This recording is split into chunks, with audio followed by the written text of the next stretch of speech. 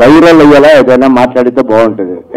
ఎక్కడ నాకు అంత బాధ అనిపించలేదు, బికాస్ నాకు మిమ్మల్ని అందరినీ చూస్తే మా కుటుంబం, మా మా మా వాళ్ళే, ఏమి అనుకోరులే అని ఒక చిన్న ధైర్యం.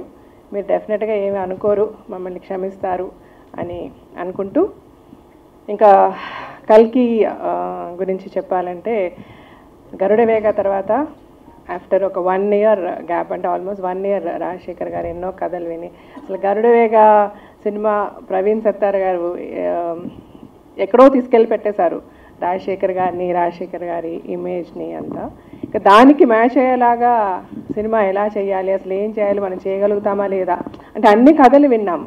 సో ఆ మూవీ మంచి హిట్ అవ్వడంతో చాలామంది ప్రొడ్యూసర్స్ కూడా వచ్చారు మూవీస్ చేయడానికి. బట్ ఎవరు వచ్చినా కూడా ఒక కైండ్ ఆఫ్ స్క్రిప్ట్, మనకి ఇంత బడ్జెట్ అవుతుంది, ఇట్లా బిజినెస్ అవుతుంది అట్లాగా అనుకొని వచ్చి చాలామంది కథలు చెప్పారు. కొత్త ప్రొడ్యూసర్స్ వచ్చి కథ అంతా మీరు చూడండి అని అన్నప్పటికీ కూడా వాడు ఎలా తీస్తారో తెలియదు. ఇలాగ రకరకాల టెన్షన్స్, ఏం చేయాలి అని అనుకుంటున్నప్పుడు ఈ కల్కి కథ వినడం జరిగింది.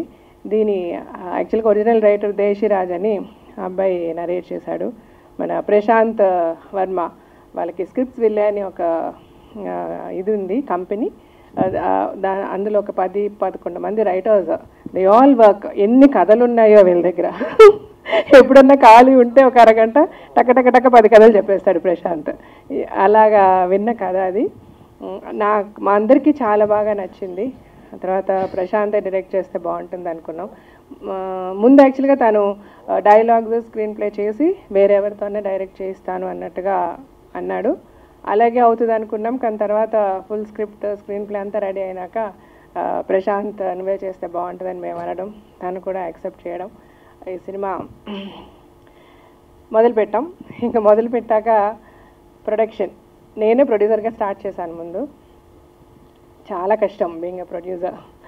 సో ఎలాగా ఈ బర్డెన్ని ఎవరితో షేర్ చేసుకోవాలి అని అనుకున్నప్పుడు కళ్యాణ్ అన్నయ్య కలవడం జరిగింది. ఏం చేస్తున్నారా నెక్స్ట్ అన్నారు.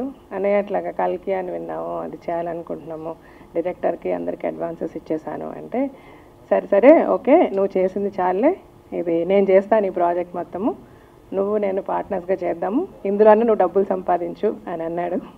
అలాగా కళ్యాణ్ అన్నయ్య జాయిన్ అయ్యారు. ఇంకా ఆ రోజు నుంచి ఈ రోజు వరకు వెనక్కి తిరిగి చూడలేదు.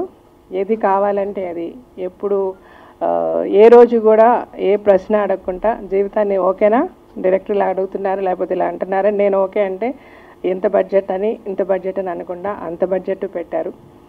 ఈరోజు సినిమా చాలా చాలా బాగా వచ్చింది.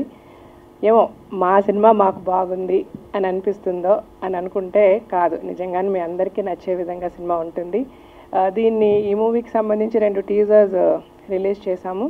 ఆ 2 టీజర్స్కి కూడా ఎక్స్ట్రాడినరీ రెస్పాన్స్ వచ్చింది. అలాగే 2 సాంగ్స్ లిరికల్ కూడా రిలీజ్ చేసాము. అవి 2 కూడా చాలా బాగా ఆదరించారు. ఇప్పుడు 28వ తారీఖున రిలీజ్ ఆ మూవీ. ఈరోజు హానెస్ట్ ట్రైలర్ అని లాంచ్ చేయబోతున్నాము.